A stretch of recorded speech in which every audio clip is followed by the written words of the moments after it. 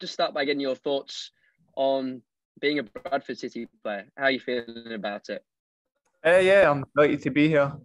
It's not just a case of coming on loan and getting games. I want to come here, buy into what the gaffer and the boys how the way they want to play, and want to contribute to the team. Yeah. What does this move represent in your own career at present? I think over most parts of my career, I've always been at big clubs with big expectations. So that's something I'm used to. I know this club's got big expectations, and hopefully I can use my experience from other clubs and bring it here, and hopefully do well. How big a valuable factor is that you've got that experience to handle big expectations, big pressures that come with that? You've played in some big games as well. Yeah, it's tough. Some boys maybe come here and they don't really realise how big the football club is. I've been up in Scotland at Hearts, and it's kind of similar club. Big expectations, big fan base. So yeah, it's something I'm used to. It's something I'm looking forward to, and it's something I'm going to take onto my shoulders, and hopefully I can produce some good performances. Yeah. Yeah, and how do you go about shouldering that expectation, shouldering that pressure, and dealing with it? I'm not the most vocal on the pitch, to be fair. I like to do my talking maybe in front of goal or with the ball, etc. So hopefully I can do that. Hopefully I can produce a few goals for the team, which I think obviously they've maybe struggled with in the last few weeks. So that's what I'm looking to do. Yeah, it's been a defining factor, I think it's fair to say, of Bradford City's season so far, that the lack of goals, the chances have been there, the goals just haven't followed suit. And I know, hearing actually what Derek Adams had to say from the statement that came out from the football club, that that was a big factor in why he brought you to the football club, to score those goals that Bradford City need. Yeah, definitely. I think as a forward player, you're always looking at goals and assists. That's something that I do look at as well. I've scored a lot of goals, back home in Scotland, and I'm just hoping to get here, do the same, and I'm looking forward to Saturday. Hopefully, get off to a good start. Yeah, not a bad place to make your debut for Bradford City in front of an expectant Valley Parade. Yeah, definitely. Hopefully the fans come in their numbers, as they always do, and hopefully we can first and foremost get a good result in 3 points, and hopefully I can put in a good performance. Yeah. How would you describe your game then, if you were to explain it to a Bradford City fan that hadn't seen you play before? Yeah, that's a tough question, but I just like to get in the box. Hopefully score a few goals, a few assists. Try and make things happen in the forward areas of the pitch. But I'm not stupid. You're just not going to come here and get on the ball and pass it around and play. You need to fight and you need to battle. But I'm used to that back home in Scotland, so hopefully I can bring that too. Versatility seems to be another chink in your armour when reading what Derek Adams had to say in the statement, that you can play across the front three, as it were. You can play in the number 10 as well. But for you, what's your most suited position if you had to choose? I'd probably say the number 10. I broke through obviously in Scotland, and playing left side off the front three. If I can do that, I can do the right. But my favourite position is probably off the front. But that's down to the manager, and wherever he picks me, I'll try to do my best. Yeah. You mentioned Hearts. How would you describe this season for you so far?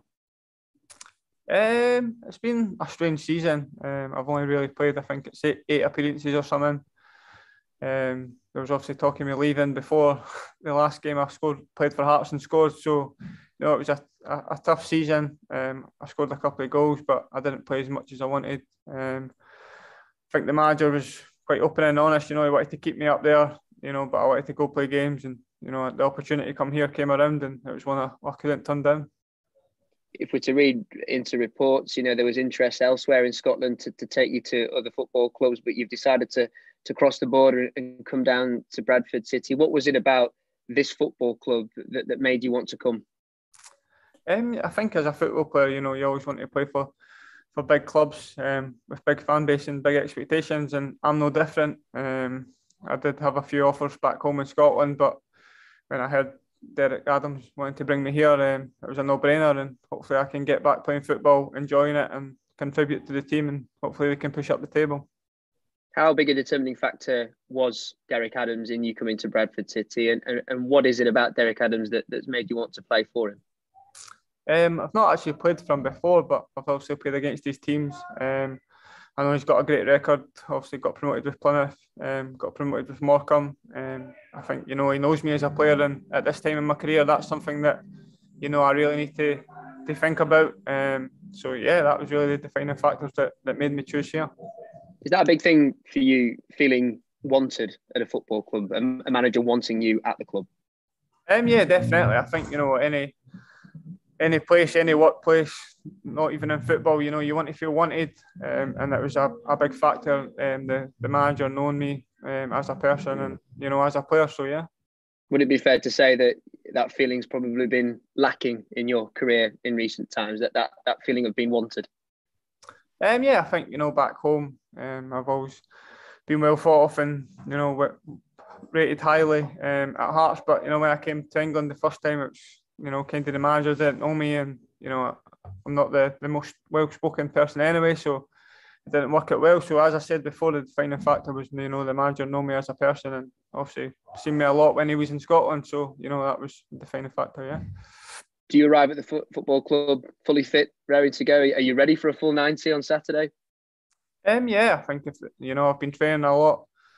The only thing is I've just came off the back of the winter break back home, so we've been off for a few days. But I've trained all the whole season, and more recently I've came off the bench a couple of times for Hearts. So yeah, I'm ready to go, and hopefully the manager picks me. And finally, I know it's early days, but how's it been settling in with the squad and meeting new faces? Yeah, it's great. All the boys have been fantastic. We were off yesterday, so I trained on Tuesday, I think it was, and trained today. So it's been good, and I'm looking forward to it. Best of luck for Saturday, Jamie. Good to meet you. Cheers. Yeah. Hi, Jamie. You said you're settling in quite well.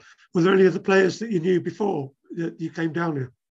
I played with Callum Cook when I was on loan at Peterborough, but most of the boys I didn't really know, to be fair, which is unusual coming to a football club. You usually know 3 or 4, but I'm getting to know them now, and it's something I'm looking forward to doing over the next few weeks. As you said there, you've played at Peterborough before. I think played at Wigan as well. How do you compare Scottish and English football? A lot's always made of the difference. Is there a difference? To be fair, obviously the Premier League is the Premier League, but I think the SPL and League One, League Two, the Championship. There's, I would say, like most teams in this league could probably beat each other, if you know what I mean. Whereas back home, you've obviously got probably a big gulf in quality between the top of the league and the bottom of the league. So that's probably the main difference. Yeah. Okay, well, thanks very much, and good luck on Saturday. Thanks. Jamie, hi. You were saying about obviously your time in England. I mean, you didn't get that many games, did you? Mm-hmm. Was that a bit? What was the reason behind that? Not playing a lot. I'm not sure. It was tough. I went in the January, obviously to Wigan, and they were top of League One. Obviously doing well, so I never really broke into the team. Just found myself really on the periphery of things. So obviously decided to go on loan to Peterborough and played for the first half of the season, and then went back in January with a knee injury. So I think if it wasn't after that the chance came to go back home to obviously a big club in Hearts, then I probably would have tried to stay in England. But that's what I think. Yeah. Was it a source of a slight frustration that you didn't get more games in England? Because obviously, it's a big move for you, wasn't it? Yeah, at the time it was a decent bit of money, and obviously I'd done very well back home, and there was talk of obviously going to Rangers and stuff like that. So yeah, it was tough. I was used to playing every week, and I came down here and never played as much as I like, but that's part of football, and it's something I had to deal with at the time. Yeah. And obviously, I think you're in the Peterborough team where there was loads of signings coming in, weren't there, at the time as well? Yeah, there was obviously a lot. We actually started the season pretty well, and I think we were at the top of the league. But I found myself like on the periphery a bit there, and I still played I think 15, 17 games for half a season, which is not too bad. So obviously I've got experience in League One, and hopefully I can use that here in League Two. I was working out. Correct me if I'm wrong, but the last time you scored a goal in England was at Valley Parade, wasn't it? The penalty shootout. Yeah. The FA Cup. That game. That was mad. That game. Was it 4-4 or something? Yeah. Bonkers game. So last time I scored a goal, but it doesn't count as a goal. It's a shootout. So. still the winner. Yeah. I think that was the night when Ivan Toney scored from the halfway line, wasn't it? That was that one. Yeah. Mad game. And as you say, obviously, got a good reputation for scoring goals. I mean, I spoke to Gary Locke this week and he said, give him a chance and 9 times out of 10, he'll put it away. So no pressure. But I was looking, obviously, with Derek Adams, as you say, he knows you well as a player. You scored right at the beginning of your career against him, didn't you, a couple of times? Yeah, I'm sure my first professional goal was actually against his Ross County team. So yeah, I actually mentioned that when he phoned me. About coming here, yeah. So obviously I was young back then. I think I was on loan at Raith Rovers, and he was a manager at Ross County. So yeah. but as I say, he was a manager there who did very, very well at Ross, didn't he? I mean, straight away you could sort of see he was a manager who knew what he was doing. Yeah, as I just said before, he's got a great record even back home with Ross County. I think he took them up to the SPL, took Plymouth up, and took Morecambe up. So obviously he knows what he's doing, and hopefully this second half of the season we can really kick on and give it a good push. Yeah. And obviously we talked about big expectations. This club, that the fan base, it's a big fan base. So obviously it expects a lot.